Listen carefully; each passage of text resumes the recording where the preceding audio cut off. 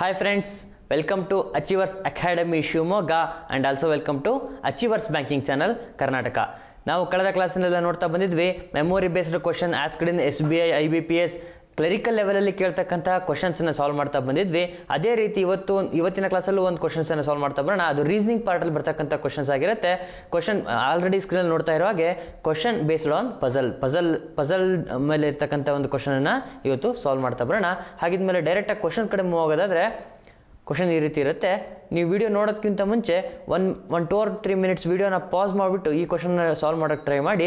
ನೀವು ಯಾವ ರೀತಿ ಕ್ವೆಶ್ಚನ್ನ ಸಾಲ್ವ್ ಮಾಡ್ತೀರಾ ಮತ್ತು ನಾನು ಯಾವ ರೀತಿ ಕ್ವೆಶ್ಚನ್ಸನ್ನು ಸಾಲ್ವ್ ಮಾಡ್ತೀನಿ ಅಥವಾ ಈ ರೀತಿ ಈ ಪ್ಯಾಟರ್ನಲ್ಲಿ ಇರ್ತಕ್ಕಂಥ ಕ್ವೆಶ್ಚನ್ಸನ್ನು ನಾನು ಯಾವ ರೀತಿ ಅಪ್ರೋಚ್ ಮಾಡ್ತೀನಿ ಅನ್ನೋದು ನಿಮಗೆ ಗೊತ್ತಾಗ್ತಾ ಬರುತ್ತೆ. ನೆಕ್ಸ್ಟ್ ಕ್ವೆಶ್ಚನ್ಸ್ ಕಡೆ ಡೈರೆಕ್ಟಾಗಿ move ಆಗೋದಾದರೆ direction question number 1 to question number 3 ನಾವು ಇಲ್ಲೇ ಸ್ವಲ್ಪ ಅಬ್ಸರ್ವ್ ಮಾಡಬೇಕಾಗತ್ತೆ. ಇಲ್ಲಿ 1 2 3 ಓನ್ಲಿ 3 ಕ್ವೆಶ್ಚನ್ಸ್ಗೆ ಈ ಒಂದು ಪಜಲ್ಸ್ ಡಿಪೆಂಡ್ ಆಗಿರೋದ್ರಿಂದ ತುಂಬ ಈಸಿ ಇರುತ್ತೆ ಅಂತ ಅನ್ನೋದನ್ನು ನಾವು ಇಲ್ಲೇ ಕನ್ಸಿಡರ್ ಮಾಡಬೇಕಾಗತ್ತೆ. ನೆಕ್ಸ್ಟ್ ಕ್ವೆಶ್ಚನ್ಸನ್ನು ಸಾಲ್ವ್ ಮಾಡ್ತಾ ಬರೋದಾದರೆ ಎ ಕಂಪನಿ ABC ಅಂತಕ್ಕಂಥ ಕಂಪನಿ ಇದೆ ಅಂತೆ printed different number of ಬುಕ್ಸಸ್ in different year 1947, 56, 87, 98 and 2002 such that number of books printed are not same in the year. ಇದು ಸ್ವಲ್ಪ ಗಮನದಲ್ಲಿ ಇಟ್ಕೋಬೇಕಾಗತ್ತೆ. ಈ ಕೊಟ್ಟಿರ್ತಕ್ಕಂಥ ಇಯರಲ್ಲಿ ಯಾವೊಂದು ಇಯರಲ್ಲೂ ಕೂಡ same number of books printed ಆಗಲ್ವಂತೆ. ಹಾಗಿದ್ಮೇಲೆ ಡೈರೆಕ್ಟಾಗಿ ಕ್ವಶನ್ಸನ್ನ ಯಾವ ರೀತಿ ಸಾಲ್ವ್ ಮಾಡಬೇಕು ಅಂತ ನೋಡ್ತಾ ಬರೋಣ. 1947 ಅದನ್ನು ಡೈರೆಕ್ಟಾಗಿ 47 ಅಂತ ಬರೀತೀನಿ ನಾನು. ನೆಕ್ಸ್ಟ್ 1956 ಡೈರೆಕ್ಟಾಗಿ 56. ಅಗೇನ್ 1987 ಡೈರೆಕ್ಟಾಗಿ 87. ನೆಕ್ಸ್ಟ್ ಮೂವ್ ಆಗೋದಾದರೆ 1998 ಡೈರೆಕ್ಟಾಗಿ 1998. ನೆಕ್ಸ್ಟ್ 2002 ಡೈರೆಕ್ಟ್ 02 ಅಂತ ಬರಿತಾ ಬರೋಣ. ಅಲ್ಲಿ ಎಕ್ಸಾಮಲ್ಲಿ 1947 1956 ಅಂತೆಲ್ಲ ಬರೆಯೋದು ಬೇಕಾಗಲ್ಲ. ಯಾಕಂದರೆ ಯಾರು ಕೂಡ ಬಂದು ನಿಮ್ಮ ವರ್ಕ್ಶೀಟ್ಸಲ್ಲಿ ಯಾವ ರೀತಿ ವರ್ಕ್ ಮಾಡಿದ್ದೀರಾ, ನೀವೆಷ್ಟು ಸ್ಮಾರ್ಟಾಗಿ ವರ್ಕ್ ಮಾಡಿದ್ದೀರಾ, ಎಷ್ಟು ಕ್ಲೀನಾಗಿ ವರ್ಕ್ ಮಾಡಿದ್ದೀರಾ ಅಂತ ಯಾರು ಕೂಡ ನೋಡಲ್ಲ.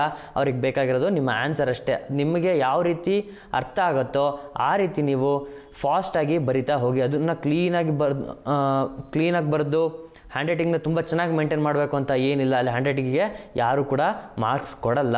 ಅದು ನಮ್ಮ ತಲೆಯಲ್ಲಿ ಇರಬೇಕಾಗತ್ತೆ.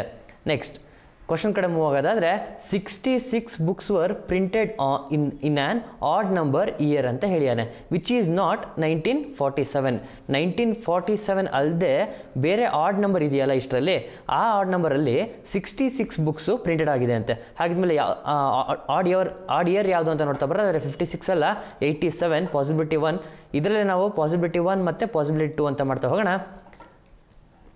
ಪಾಸಿಬಿಲಿಟಿ 1 ಮತ್ತು ಪಾಸಿಬಿಲಿಟಿ 2 ಮಾಡ್ತಾ ಹೋದರೆ 1947 ಅಲ್ಲದೆ ಬೇರೆ ಆಡ್ ನಂಬರ್ ಇಯರಲ್ಲಿ 66 ಬುಕ್ಸು ಪ್ರಿಂಟ್ ಆಗ್ತಿದೆ ಅಂತೆ. ಹಾಗಿದ್ಮೇಲೆ 87 ಅಂತಕ್ಕಂಥದ್ದು ಯೂನಿಟ್ ಡಿಜಿಟ್ ನೋಡಿದ್ರೆ ನಮ್ಗೆ ಗೊತ್ತಾಗ್ತಿದೆ ಇದು ಆಡ್ ಇಯರ್ ಅಂತ. ಹಾಗಿದ್ಮೇಲೆ ಇಲ್ಲಿ 66 ನಾನು ಬರಿಬೋದು. ಅಗೇನ್ ನೆಕ್ಸ್ಟ್ ನೋಡೋದಾದರೆ 98 ಇದು ಕೂಡ ಇವನ್ ಇದೆ. 2002 ಇದು ಕೂಡ ಇವನ್ ಇದೆ. ಹಾಗಿದ್ಮೇಲೆ ಉಳಿದಿರೋದು ಇದೊಂದೇ. ಇಲ್ಲೇ 2 ಪಾಸಿಬಿಲಿಟಿಯನ್ನು ಮಾಡ್ತಾ ಬರೋಣ. 66 ಇಲ್ಲಿ ತನಕ ಆಗಿತ್ತು. Next the number of ಬುಕ್ಸಸ್ printed in 1947 is 10 less that printed ಇನ್ 1987. 1987 ಎಷ್ಟು ಬುಕ್ಸ್ ಪ್ರಿಂಟೆಡ್ ಆಗಿದೆಯೋ ಅದಕ್ಕಿಂತ 10 ಬುಕ್ಸು ಕಡಿಮೆ ಪ್ರಿಂಟ್ ಆಗ್ತಿದೆ ಅಂತ. ಯಾವಾಗ 1947. ಹಾಗಿದ್ಮೇಲೆ 66 ಇದ್ರೆ 1947 ಎಷ್ಟಾಗಬೇಕಾಗತ್ತಪ್ಪ 56. ಅಗೇನ್ ಇಲ್ಲೂ ಪಾಸಿಬಿಲಿಟಿ 2 ಅಲ್ಲೂ ಕೂಡ 56. ನೆಕ್ಸ್ಟ್ ಕ್ವಶನ್ ಕಡೆ move ಆಗೋದಾದರೆ 59 ಬುಕ್ಸಸ್ var printed in the year before the year in which 61 books R printed but not immediately before ಅಂತ ಹೇಳ್ತೇನೆ. ಬಟ್ ನಾಟ್ ಇಮಿಡಿಯೇಟ್ಲಿ ಬಿಫೋರ್ ಅಂತಕ್ಕಂಥದ್ದು ನಮಗೆ ಇಂಪಾರ್ಟೆಂಟ್ ಆಗ್ತಾ ಬರುತ್ತೆ.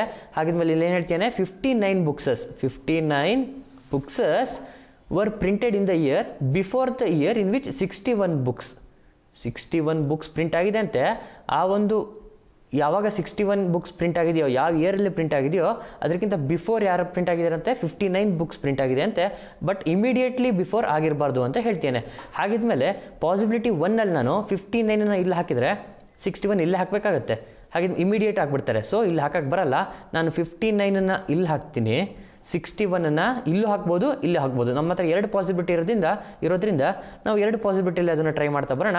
ಒಂದು ಕಡೆ 61 ನಾನು ಇಲ್ಲಿ ಹಾಕಿದರೆ ಸೇಮ್ ಇಲ್ಲೂ ಪಾಸಿಬಿಲಿಟಿ 2 ಅಲ್ಲೂ ಕೂಡ ನಾನು 59 ಇಲ್ಲಿ ಹಾಕೋಕ್ಕಾಗಲ್ಲ. ಯಾಕಂದರೆ 59 ಇಲ್ಲಿ ಹಾಕಿಬಿಟ್ರೆ 61 ಇಲ್ಲೇ ಹಾಕಬೇಕಾಗತ್ತೆ. ಅಲ್ಲೂ ಕೂಡ ಇಮಿಡಿಯೇಟ್ಲಿ ಬಿಫೋರ್ ಆಗ್ತಾ ಬರುತ್ತೆ. ಅಲ್ಲಿಗೆ ನಮ್ಮ ಕಂಡೀಷನ್ ಫಾಲ್ಸ್ ಆಗುತ್ತೆ. ಸೊ 59 ಇಲ್ಲಿ ಹಾಕ್ತೀನಿ, ಅಗೇನ್ 61 ಇಲ್ಲಿ ಹಾಕ್ತಾ ಬರ್ತೀನಿ. Next the number of books printed in 2002, the number of books printed in the 2002 is 2 more than printed in 1998. 1998 ಅಲ್ಲಿ ಬುಕ್ಸ್ ಎಷ್ಟು ಪ್ರಿಂಟ್ ಆಗಿದೆಯೋ ಅದಕ್ಕಿಂತ ಎಷ್ಟು ಜಾಸ್ತಿ 2 more 2 ಜಾಸ್ತಿ 2012 ಪ್ರಿಂಟ್ ಆಗ್ತಿದೆ ಅಂತ ಹೇಳ್ತೇನೆ. ಇಲ್ಲಿ 61 ಇದೆ ಅಂದಮೇಲೆ ಇಲ್ಲಿ ಎಷ್ಟಿರ್ತಾನೆ 63. ಅದೇ ರೀತಿ ಪಾಸಿಬಿಲಿಟಿ 12 ನೋಡ್ತಾ ಬರೋಣ.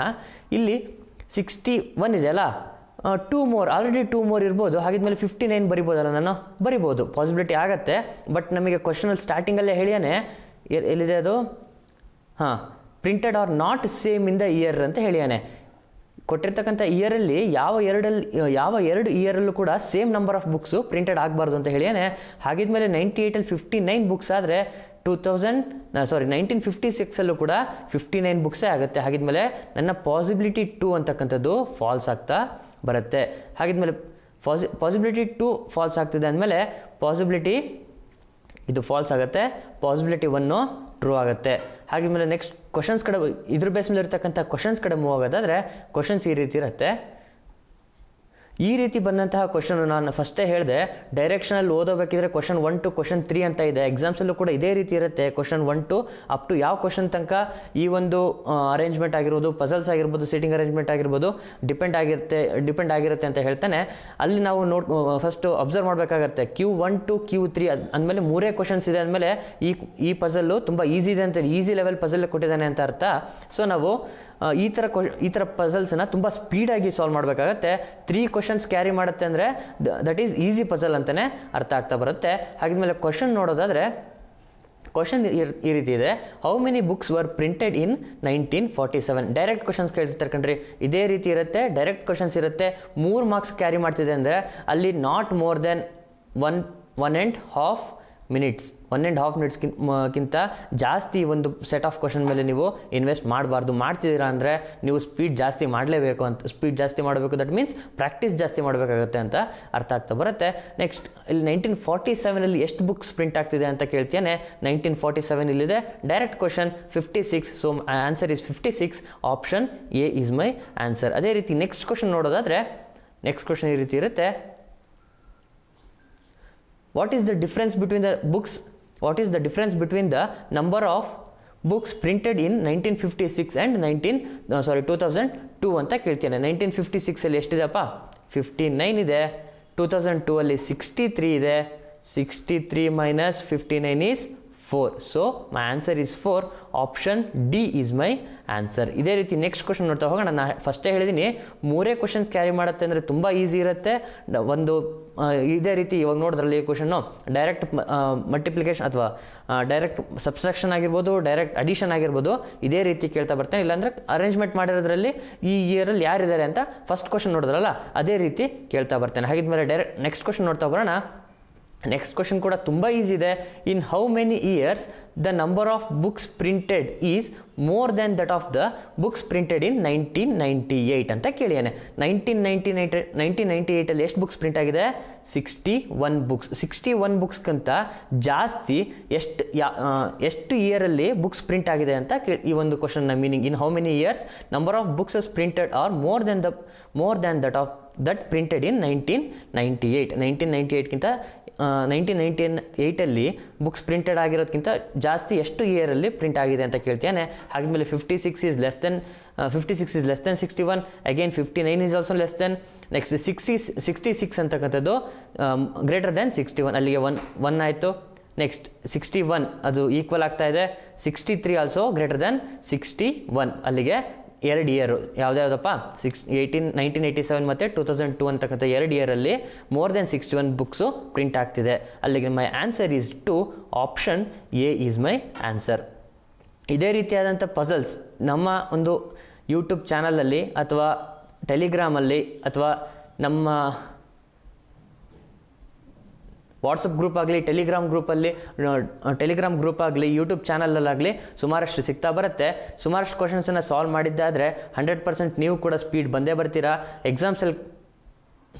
ಎಕ್ಸಾಮ್ಸಲ್ಲಿ 100% ಅಕ್ಯುರೇಟ್ ಆಗಿ ಆನ್ಸರ್ನ ಮಾಡ್ಬೋದು ಅಂತ ಹೇಳ್ತೀನಿ. ಹಾಗಿದ್ಮೇಲೆ ನೆಕ್ಸ್ಟ್ ಕ್ವಶನ್ಸ್ ಕಡೆ move ಆಗೋದಾದರೆ direction for Q4 to Q5 ಅಲ್ಲಿಗೆ ನಮಗೆ ಗೊತ್ತಾಗ್ತಿದೆ ಇಲ್ಲಿ ಎರಡೇ ಕ್ವಶನ್ ಇದೆ ಅಂತ. ಎರಡೇ ಕ್ವಶನ್ಗೆ ಈ ಒಂದು ಅರೇಂಜ್ಮೆಂಟು ಅಥವಾ ಪಜಲ್ಲೋ ಏನೋ ಒಂದು ಡಿಪೆಂಡ್ ಆಗಿದೆ ಅಂತ. ಹಾಗೆಮೇಲೆ ಕ್ವಶನ್ ಕಡೆ ಡೈರೆಕ್ಟ್ ಮೂವ್ ಆಗ್ತಾ ಬರೋಣ. 8 persons ABCDEFGH are sitting around A circular table. ಅಲ್ಲಿಗೆ ನಮಗೆ ಅರ್ಥ ಆಯಿತು ಇದು ಸರ್ಕ್ಯುಲರ್ ಅರೇಂಜ್ಮೆಂಟ್ ಅಂತ ಹೇಳಿ. ಹಾಗೆಮೇಲೆ ನಾನು ಕಳೆದ ಕ್ಲಾಸಲ್ಲೆಲ್ಲ ಹೇಳ್ತಾ ಬಂದಿದ್ದೆ ಇಲ್ಲಿ 8 persons ಅನ್ನೋದು ನಾವು ಸ್ವಲ್ಪ ಅಬ್ಸರ್ವ್ ಮಾಡಬೇಕಾಗತ್ತೆ. ಕಳೆದ ಕ್ಲಾಸಲ್ಲೆಲ್ಲ ಹೇಳ್ತಾ ಬಂದಿದ್ದೆ ಸರ್ಕ್ಯುಲರ್ ಅರೇಂಜ್ಮೆಂಟನ್ನು ನಾವು ಈ ರೀತಿಯಾದಂತಹ ಗ್ರಾಫ್ ಮುಖಾಂತರ ರೆಪ್ರೆಸೆಂಟ್ ಮಾಡ್ತಾ ಬರ್ತೀವಿ ಮತ್ತು ಎರಡು ಪಾಸಿಬಿಲಿಟಿಯಲ್ಲಿ ರೆಪ್ರೆಸೆಂಟ್ ಮಾಡ್ತಾ ಬರ್ತೀವಿ ಅಂತ ಗೊತ್ತಾಯಿತು. ಆಲ್ ಆರ್ ಫೇಸಿಂಗ್ ಸೆಂಟರ್ ಅನ್ನೋದು ನಮಗೆ ಗೊತ್ತಿದೆ. ಹೆಚ್ ಫೇಸಸ್ ಬಿ. ಹಾಗಿದ್ಮೇಲೆ ಪಾಸಿಬಿಲಿಟಿ 1ನಲ್ಲಿ ಹೆಚ್ ಇಲ್ಲಿ ಬರೆದ್ರೆ ಬಿನ ನಾನು ಇಲ್ಲೇ ಬರಿತೀನಿ. ಸೇಮ್ ಆ್ಯಸ್ ಇನ್ ಪಾಸಿಬಿಲಿಟಿ 2 ಹೆಚ್ನ ಇಲ್ಲಿ ಬರೆದ್ರೆ ಬಿನ ಇಲ್ಲೇ ಬರಿಬೇಕಾಗತ್ತೆ. ಇಲ್ಲಿ ತನಕ ಆಗಿತ್ತು. 2 persons R sheet between F and B ಅಂತ ಹೇಳ್ತೇನೆ. ಪಾಸಿಬಿಲಿಟಿ 1ನಲ್ಲಿ ನಾನು ಎಫನ್ನು ಇಲ್ಲಿ ಬರೆದ್ರೆ ಪಾಸಿಬಿಲಿಟಿ 2ಅಲ್ಲಿ ಎಫನ್ನು ನಾನು ಇಲ್ಲಿ ಬರಿಬೇಕಾಗತ್ತೆ. 2 persons R sheet between F and B. E is second to the right of D. E is second to the right of D. E is second to the right of D. F sits second to the right of C. F sits second to the right of C ಅನ್ನೋದು ನಮಗೆ ಗೊತ್ತಾಗ್ತಿದೆ. Next question ಕಾಮ ಇದೆ, ನಮಗೆ full stop ಎಲ್ಲಿ ಸಿಗುತ್ತೋ ಅಲ್ಲಿ ತನಕ ಓದ್ತಾ ಬರೋಣ. Who is one of the immediate neighbour of G ಅಂತ ಹೇಳ್ತೇನೆ. ಯಾರಪ್ಪ? ಹೂ ಅಂದರೆ ಯಾರಿಗೆ? Preceding term. ಸಿ ಮತ್ತು ಜಿ ಇಮಿಡಿಯೇಟ್ ನೇಬರ್ಸ್ ಅಂತೆ. Next F is second to the right of C ಅಂತ ಹೇಳ್ಯಾನೆ. ಆಲ್ರೆಡಿ ಎಫ್ ಸಿಕ್ಕಿರೋದ್ರಿಂದ ಸಿನ ಪ್ಲೇಸ್ ನನಗೆ ಗೊತ್ತಾಗ್ತಾ ಬರುತ್ತೆ. ಸಿ ಇಲ್ಲೇ ಬರಬೇಕಾಗತ್ತೆ. ಅಗೇನ್ ಸಿ ಎಫ್ ಇಲ್ಲಿದೆ ಅಂದಮೇಲೆ second to the right of C ಬರಬೇಕು ಅಂದರೆ ಸಿ ಇಲ್ಲೇ ಬರಬೇಕಾಗತ್ತೆ. ಇನ್ನೊಂದು ಕಂಡೀಷನ್ ಹೇಳಿದಾನೆ, ಸಿ ಮತ್ತು ಜಿ ಇಮಿಡಿಯೇಟ್ ನೇಬರ್ಸ್ ಅಂತೆ. ಸಿ ಇಲ್ಲಿದೆ ಅಂದಮೇಲೆ ಜಿ ಇಲ್ಲಿ ಬರಬೇಕಾಗತ್ತೆ. ಸಿ ಇಲ್ಲಿದೆ ಅಂದಮೇಲೆ ಜಿ ಇಲ್ಲೇ ಬರಬೇಕಾಗತ್ತೆ. ಹಾಗಿದ್ಮೇಲೆ ನೆಕ್ಸ್ಟ್ ಕ್ವಶನನ್ನು ಕಂಟಿನ್ಯೂ ಮಾಡ್ತಾ ಬರೋಣ. ಇಮಿಡಿಯೇಟ್ ನೇಬರ್ ಆಫ್ ಜಿ ಇಲ್ಲಿ ತನಕ ಆಗಿತ್ತು. C is not on immediate neighbour of B ಅನ್ನೋದು ನಮಗೆ ಗೊತ್ತಾಗ್ತಾ ಬರುತ್ತೆ ಇಲ್ಲಿ. ಹಾಗಿದ್ಮೇಲೆ ಇಲ್ಲಿ ಸಿ ಇಲ್ಲಿದ್ದಾನೆ, ಬಿ ಇಲ್ಲಿದ್ದಾನೆ, ಅಲ್ಲಿಗೆ ಈ ಒಂದು ಪಾಸಿಬಿಲಿಟಿ ನಮಗೆ ರಾಂಗ್ ಆಗ್ತಾ ಬರುತ್ತೆ. ಉಳಿದಿರೋದು ಇಲ್ಲಿ. ಹಾಗಿದ್ಮೇಲೆ ಸಿ ಬಿನ ಇಮಿಡಿಯೇಟ್ ನೇಬರ್ ಅಲ್ಲ. ಹಾಗಿದ್ಮೇಲೆ ಈ ಪಾಸಿಬಿಲಿಟಿಯಲ್ಲಿ ನನ್ನ ಕ್ವಶನ್ಸನ್ನು ಸಾಲ್ವ್ ಮಾಡಬೇಕು, ನನ್ನ ಒಂದು ಸಿಟಿಂಗ್ ಅರೇಂಜ್ಮೆಂಟ್ ಸಾಲ್ವ್ ಮಾಡಬೇಕು ಅಂತ ಅರ್ಥ ಆಗ್ತಾ ಬಂತು. ಹಾಗಿದ್ಮೇಲೆ ಇಲ್ಲಿ ಹೇಳ್ತೇನೆ E is second to the right of D ಅಂತ ಹೇಳ್ತೇನೆ. ಡಿನ ನಾನು ಇಲ್ಲಿ ಪ್ಲೇಸ್ ಮಾಡಿದ್ರೆ ಸೆಕೆಂಡ್ ಟು ದಿ ರೈಟ್ ಇಲ್ಲಿ ಬರ್ತಾನೆ. ಬಟ್ ಇಲ್ಲಿ ಆಲ್ರೆಡಿ ಬಿ ಇರೋದ್ರಿಂದ ನಾನು ಡಿನ ಇಲ್ಲಿ ಹಾಕ್ಲಿಕ್ಕೆ ಬರಲ್ಲ. ಡಿನ ನಾನು ಇಲ್ಲಿ ಪ್ಲೇಸ್ ಮಾಡಿದ್ರೆ second to the right of D ಯಾರು ಬರ್ತಿದ್ದಾರೆ? ಇ ಬರ್ತಾ ಇದ್ದಾರೆ. ಹಾಗಿದ್ಮೇಲೆ ಉಳಿದಿರೋ ಪರ್ಸನ್ ಯಾರು? A ಉಳಿದ್ಯಾನಾ? ಉಳಿದಿರೋದೇ A B C D E F G ಹೆಚ್. ಅಲ್ಲಿಗೆ ನನ್ನ ಒಂದು ಕ್ವಶನ್ನು ಸಾಲ್ವ್ ಆಗ್ತಾ ಬಂತು. ಹಾಗಿದ್ಮೇಲೆ ಇದ್ರ ಬೇಸ್ ಮೇಲೆ ಇರ್ತಕ್ಕಂಥ ಕ್ವಶನ್ಸನ್ನು ನೋಡೋದಾದರೆ ಕ್ವಶನ್ ಈ ರೀತಿ ಇರುತ್ತೆ.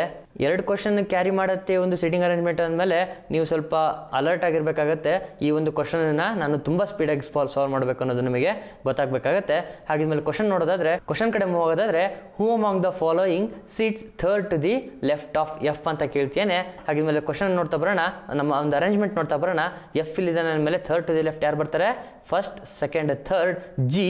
ಹಾಗಿದ್ಮೇಲೆ ಆಪ್ಷನ್ಸಲ್ಲಿ ನೋಡ್ತಾ ಬರೋಣ. D, C, B, A, G ಇಲ್ಲ. ನಾವು ಕ್ವಶನ್ನ 100% ಕಾನ್ಫಿಡೆನ್ಸಿಂದ ಕ್ವಶನ್ನ ಸಾಲ್ವ್ ಮಾಡಿದ್ದೆ ಆದರೆ ನನ್ನ ಆನ್ಸರ್ ನನ್ ಆಫ್ ದೀಸೇ ಆಗಿರುತ್ತೆ. So here my answer is none of these. Option E is my answer. ಹಾಗಿದ್ಮೇಲೆ next question ನೋಡ್ತಾ ಬರೋಣ. ನೆಕ್ಸ್ಟ್ ಕ್ವಶನ್ ಈ ರೀತಿ ಇದೆ. ಹೂ among the following phases A ಅಂತ ಕೇಳ್ತೇನೆ. ಎಗೆ ಯಾರು ಫೇಸ್ ಮಾಡಿದ್ದಾರೆ ಅಂತ ಕೇಳ್ತೇನೆ. ಹಾಗಿದ್ಮೇಲೆ ಎ ಇಲ್ಲಿದ್ರೆ ಜಿ ನಮಗೆ ಅರೇಂಜ್ಮೆಂಟ್ ನೋಡ್ಕೊಳ್ಳೆ ಗೊತ್ತಾಗ್ತಿದೆ. ಇಲ್ಲೆಲ್ಲ ಡೈರೆಕ್ಟ್ ಕ್ವಶನ್ಸೇ ಕೇಳಿರ್ತಾನೆ, ಜಿ ಫೇಸ್ ಮಾಡ್ತೇನೆ. So my answer is G. Option D is my answer.